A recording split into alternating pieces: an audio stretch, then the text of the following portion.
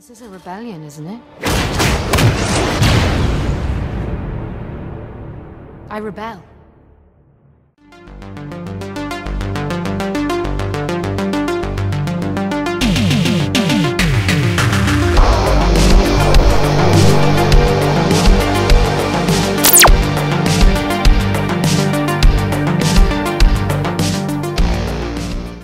Hi and welcome to the Geek Legion of Doom. We're going to be talking about Rogue One, a Star Wars story by Disney. Now this is the first spin-off movie, not including the Ewok movies, which aren't canon anymore, damn you. And this one basically tells the story of the group of rebels that stole the plans of the original Death Star that precedes the original Star Wars movie, aka A New Hope. And what we're going to do, this is a spoiler-filled review, so if you haven't seen the movie, I suggest going and seeing it before watching this review. But on top of that, we're also going to have a little bit of a discussion about the Star Wars in the universe in whole and a few other bits and pieces. But first of all, we're going to go through our dislikes and then likes about the movie. I'm going to kick things off. We'll go through any kind of niggles that we have. Then we'll go through what we did like and then give our scores and a little bit of extra for you. So the first thing for me, the thing that really stood out, my biggest gripe, was the score. Now this wasn't scored by John Williams, this was scored by a guy called Michael Giacchino, who redid the, I believe it was Doctor Strange theme tune score. And to me, it didn't really feel it was like legitimate Star Wars music. It felt one of these kind of like cover bands that don't have the rights to Star Wars music, so they kind of do an approximation and doesn't sound quite right. And it was kind of distracting, and I felt didn't really go with the movie. They're obviously trying to have a point of difference, having different composers for these kind of spin-off movies, but to me, I found it quite overpowering, quite, you know, it made me kind of come at the movie a little bit. The second thing for me was the lack of chemistry between the characters, and this was due to maybe having too many new characters all at once, but also maybe not having the time to have the kind of develop these characters and have, you know, up to a point where we're really caring about them all that much. And I felt like if you look at, for example, The Force Awakens, we really kind of care about John Boyega and Daisy Ridley's characters, and we really kind of buy into their plight. With here, you're somewhat kept at an arm's length. You don't really care about them as much, I don't think. The next thing for me, and this might be somewhat controversial because this is not going to be a popular opinion, I really didn't like Saul Guerrero, played by Forrest Whitaker. That was massively overplayed by him. And to be honest with you, I felt his character was somewhat annoying and extraneous to the plot. I mean, you could have kind of taken that whole section out of the movie and just kind of written around it, basically. And I felt if I would have made the movie a little more punchy, that to me didn't work. His character was over the top. Too much fan service. This is once again a criticism that I've seen levied at this film. And this basically is where they've had a lot of winks and nods to both Star Wars movies and also other extended kind of like media, the books, things like that, basically. Little nods to pieces and other expanded universe stuff, basically. Some of the stuff I felt really worked really well, and I'll come on to that in the likes, but there were some bits where I thought, come on, it's a little bit too much. For example, the Walrus Man scene, things like that. CGI actors I actually have mixed feelings on. One of my positives, I'll talk about that in a minute, but I thought they handled the Leia scene at the end. I would have maybe pulled the camera back a little bit, not have it quite as close. That didn't work, I didn't think. And when you think of movies like Ant-Man, which did a fantastic job of de-aging Michael Douglas, and you look at this movie, what's the difference? Why didn't it work quite as well? And this movie actually had a couple of plot holes in it that created new plot holes, actually, for the next film. For example, one of these was we see C-3PO and R2-D2 in the Rebel base and all the ships are taking off to go into the Scarif battle, but they should have been on that ship. So they, in the New Hope, they're actually on the Tantive 1, is it? Tantive 5. But they're kind of left behind with that shot, the blockade runner. Anyway, and then the second thing, which is also a similar thing, is if you think of New Hope, when Vader boards that ship, and that happens at the end of this movie, and it just carries on into the first. He meets Princess Leia for the first time and says, and then Leia will say something along the lines of, oh, we were on a diplomatic mission to Alderaan. And I was like, no, you're clearly not, because you literally have just been fighting us 5 minutes ago in a massive space battle. So those kind of, that line of dialogue now doesn't really kind of make a lot of sense, because why would you say that? So they're my kind of like critiques of the movie. Go to Steve now, and anything you want to say about that? Yeah, so my first, I suppose, gripe would be when the film started, you get the long time ago in a galaxy far, far away. I would like to have heard the main theme, as you do for all the films. Not so worried about the scroll going up, but I would like to have heard the main theme. The other thing for me, at times, it didn't feel a Star Wars film, and I think part of that was when you skip from planet to planet or scene to scene, there was like a description in the corner of the screen at the bottom telling you where you were, what planet we were looking at. No other Star Wars film has that, and I know I appreciate they want to make it a little bit different, but to me it felt like it was just another sci-fi film, not necessarily Star Wars. Again, like what Leo's just said, the music, I would like to have heard the main score a bit more throughout the film, or variants of it. That's probably my major gripes. So move over to Chris now. Yeah, I thought it was a bit of a slow burner. It took a long time to sort of kick in, and I wasn't a massive fan of the ninja guy. To me, it was just they put him in because they wanted some relevance to the Force, which I don't think they really needed necessarily, because it wasn't really about the Force. But I think they just sort of put him in because they didn't have any sort of Jedis or anything like that. So I think it was, he was kind of placed in there. And to me, he didn't feel very Star Warsy either. So it was that put me off a little bit. But apart from that, so you actually got the mic, Chris. What did you like? Definitely the return of Darth Vader, even though he only had a couple of scenes, but the scenes that he was in was absolutely amazing. Really good to see him back, and also Grand Moff Tarkin. To see Peter Cushing in his CGI form back on the screen with quite a big substantial role in the film was really, really good. That was probably my plus points definitely on the picture. Do you know what? It makes me think, what do Peter Cushing's family think about sort of seeing him? Well, they obviously gave the rights. So. Yeah. Would it be weird for them? Possibly. I mean, one of the positives for me was Grand Moff Tarkin, and when I first saw him, it was quite a good moment. It was when you could see his reflection in the window and you think, are we going to see a bit more of this guy? And when you did, and the amount of time he was in it, I thought it was great. I think they did a really good job. And I feel that I think it was Guy Henry did a brilliant voice. So he's the guy. He's in Holby City. Plays Henrik Hansen, the CEO of the hospital, and I thought he did a really good job.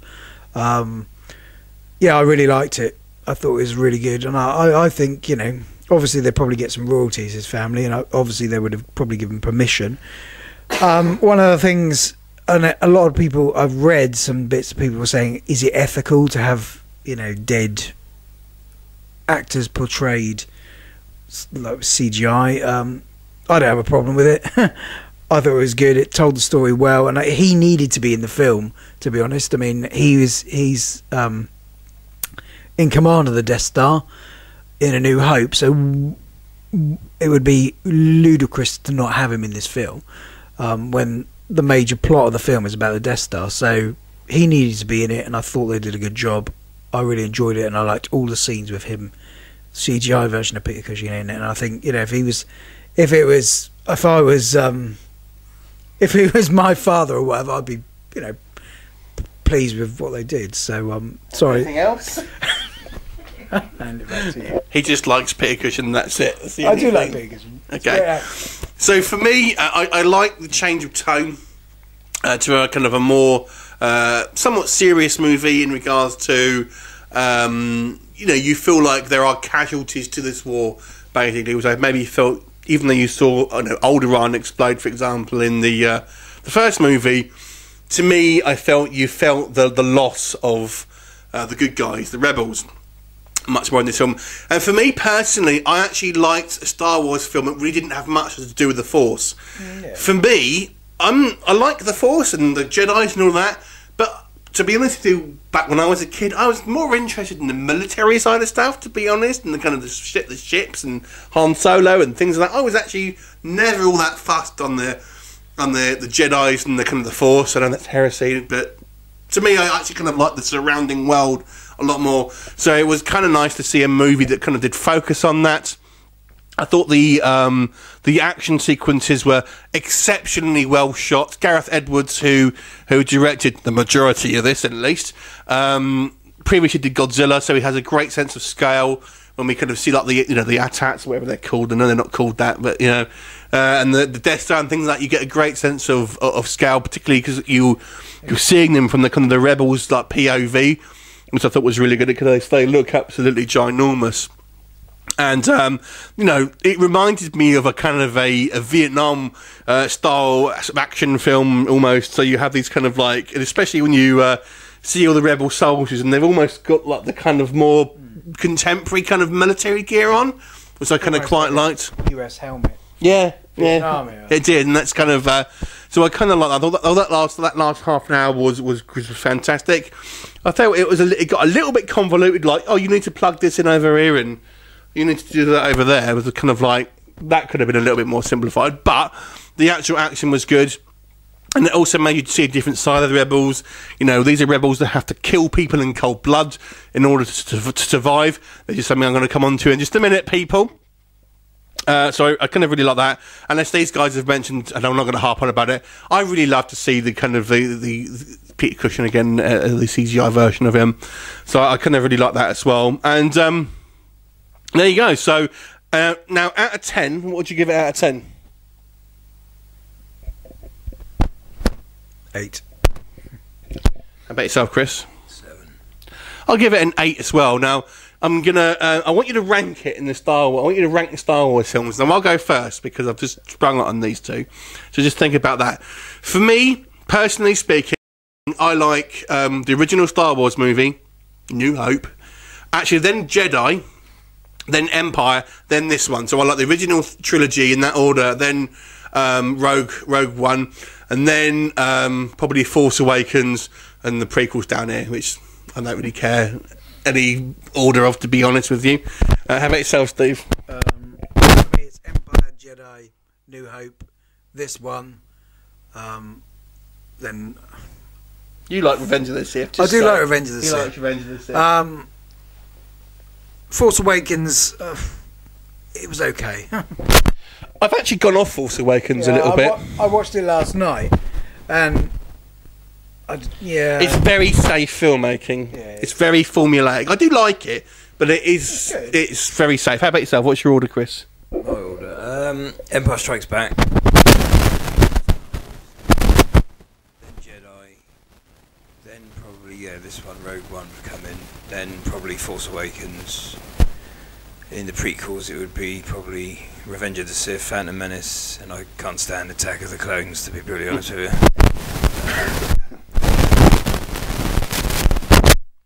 Alright, so that's our review of Star Wars, but we're going to have a little bit more of a discussion about some of the things that I felt that this, but the franchise now, kind of things that I think it's been brought up. And this is a question I want to ask you, Steve, okay?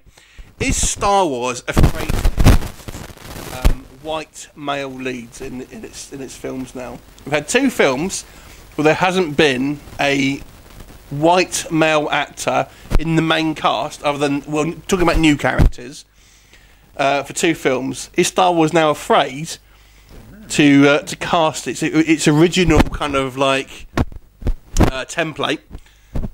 Well, I think we live in a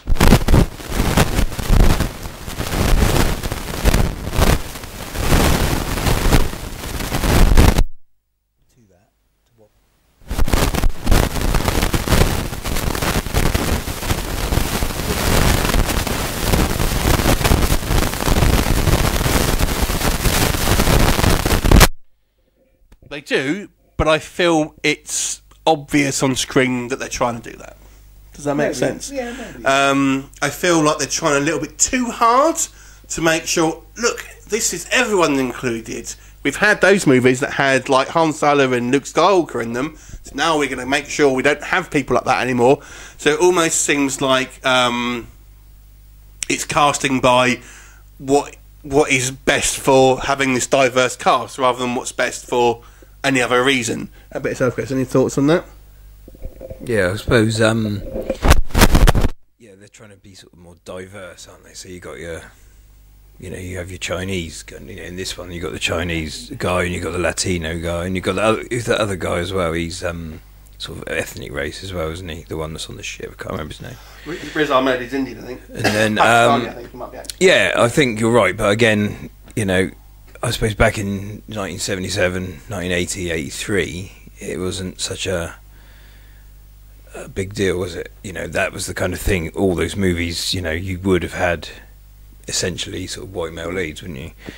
But you know, I guess times change. But yeah, I think you're probably right there. Maybe are a little bit afraid to do that now. Yeah. Maybe because it's gone to Disney as well, and Disney's very family orientated. Possibly, I don't know. There's been a lot of kind of critiquing about the female roles, for example, like Star Wars now. All the female roles are kind of, you know, white brunettes, basically. Obviously, you've got Leia, Amidala, Rey, and now Jyn Erso. All look more or less the same. Similar, yeah. So now you can kind of argue that at least, well, two and maybe even three of them might be related. So there is that argument for that. But in that respect, I'd maybe feel like they could do with mixing it up, maybe having a black actress in a kind of a more of a prominent role. But it does to me feel like that they're checking boxes to a certain degree to try and hit certain demographics. And I'm going to come on to something similar also that I feel was something I feel needs a little bit of discussion. And that is an excuse for merchandising. So for me, and this is not only a critique of the film as such, this is more of an extraneous thing, but it was like, so they've created all these different kind of like troopers. You've got the death troopers, you've got the beach troopers and things like that. All these different craft that we haven't seen in previous movies. And there's no other reasons that they can make different toys than the ones that already exist. And that to me is just like, when I'm watching this film, I'm thinking, they're only in it so they can sell new toys of it. What do you think about that? Yeah, possibly. I mean, I quite like the Shore Troopers, and I like. I don't know. You would get possibly on, you know, they're on different planets, different worlds, a variation of, you know, of armor or whatever, and what they wear, and what the maybe certain troops, like, you know, desert, you know, US or British troops when they're in Afghanistan or whatever wear certain fatigues. When they're in another environment, they'd wear different fatigues. So I can understand that, but yeah, I do understand what you mean, and I think that TIE fighter I can't remember what it was called now. TIE Striker. You didn't really see much of them in the film, but I was kind of looking out for them, and then you did see them. I didn't really see the point in those because you don't ever see them again. They're kind of like, you don't see them in A New Hope. So again, yeah, it's just a way of creating more merchandise. Yeah. And that's the thing. I think that when I'm looking at this film and the Star Wars films, the last two films now, I'm thinking they're checking boxes. Okay, this is we can have such a diverse cast, so it's going to appeal to all these different demographics. Now we can have all these new things that I feel are not always organically integrated. We have these like new troopers that we've never seen before and never will see again, basically, purely so we can make different figures of them. I mean, am I wrong, Chris? Have you got any thoughts about it? I agree. I think it's totally for the merchandising, to be honest, because, like you say, the Death Troopers and all the different troopers, different ships. You know, like there's another one. There's the is it the U-wing? You got the U-wing, but that's never ever seen again.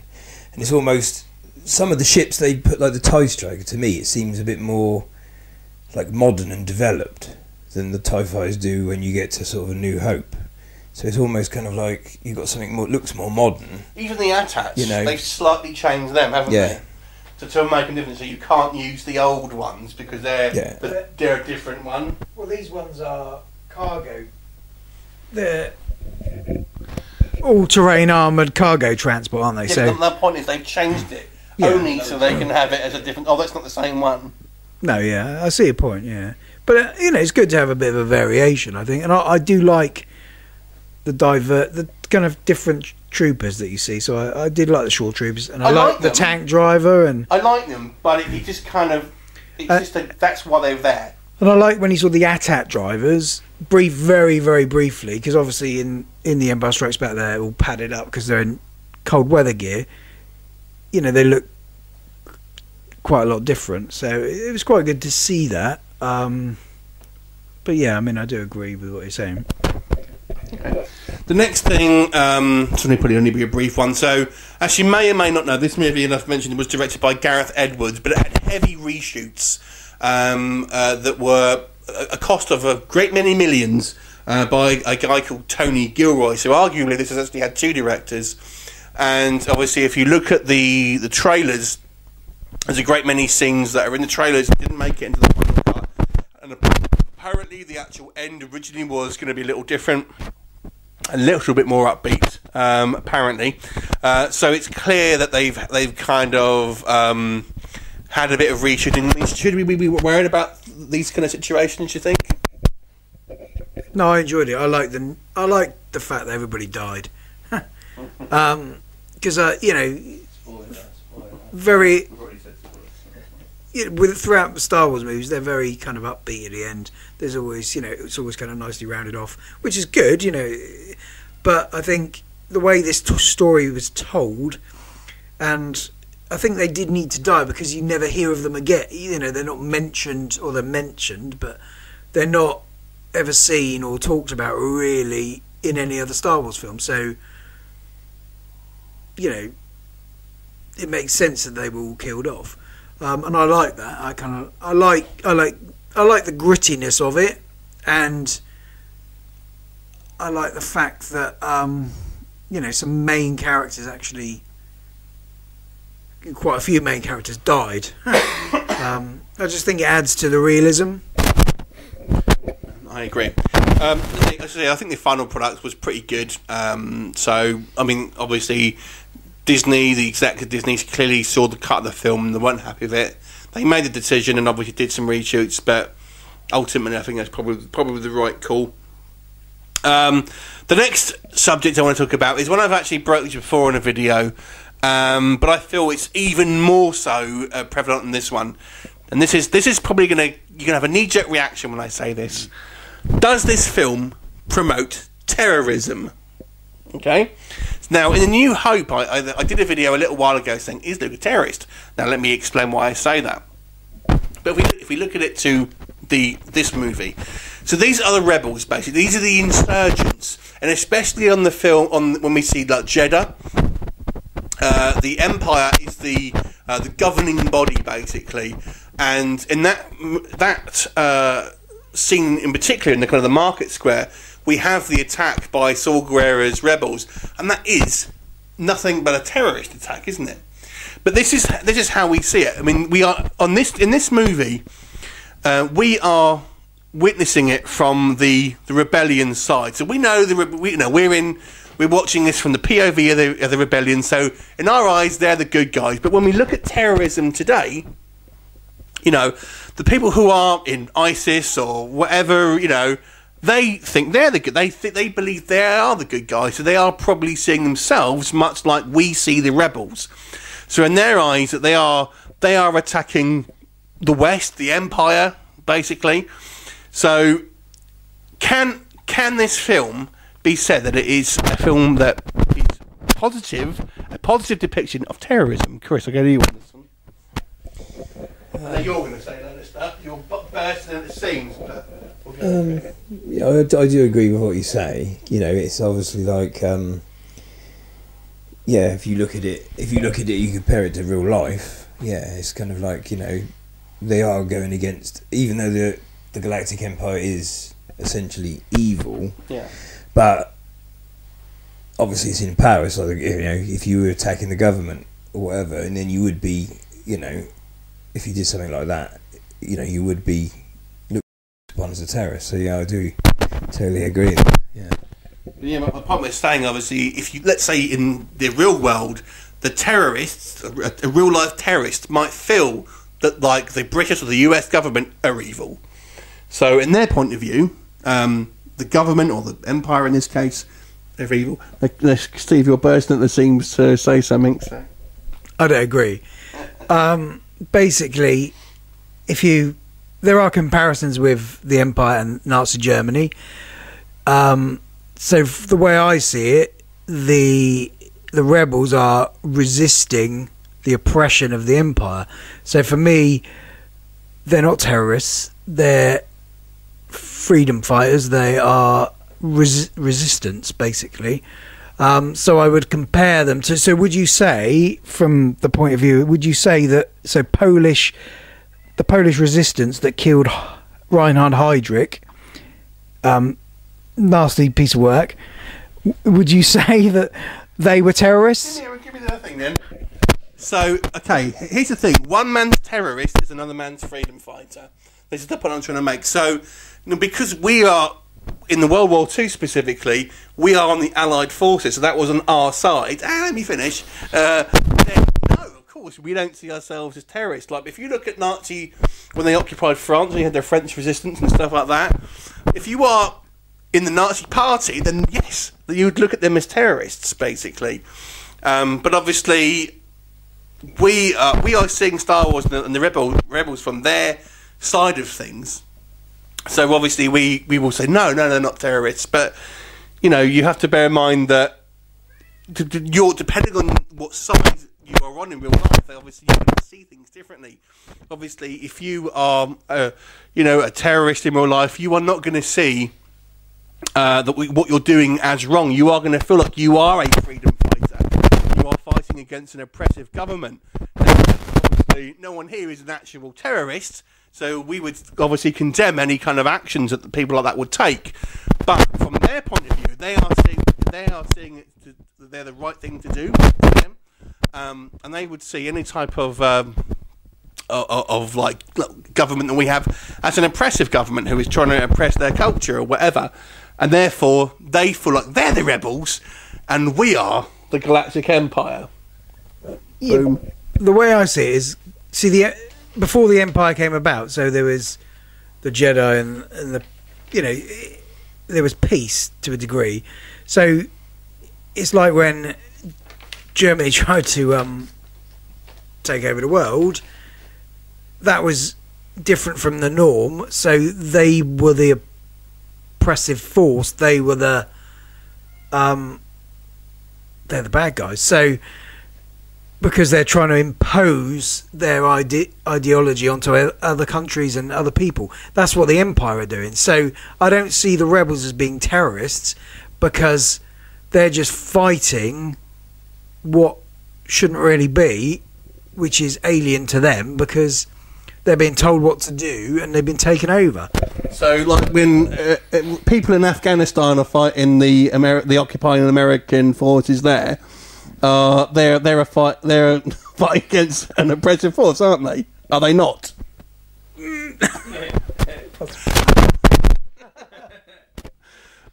Anything else to say about the subject? No.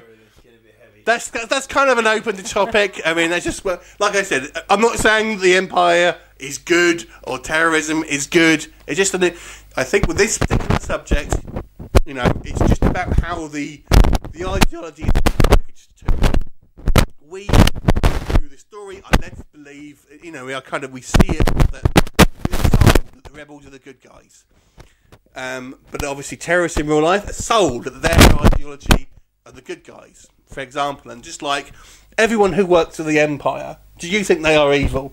No, some of them are, but some of them are just doing their jobs, and they just, that's just the way it is. What do you think about it? So we'll move on to the last sort of section here, talking about future spin-offs, basically. Obviously, we know that we're going to get a Han Solo one next, but let's talk about beyond that. My question is it should we have Star Wars films that are completely disconnected from the kind of the main storyline? So should we have tales that are in maybe the Star Wars universe that really have nothing to do with characters or events from the saga storyline, if that makes sense? We'll go to you, Chris, first of all on this one. I quite like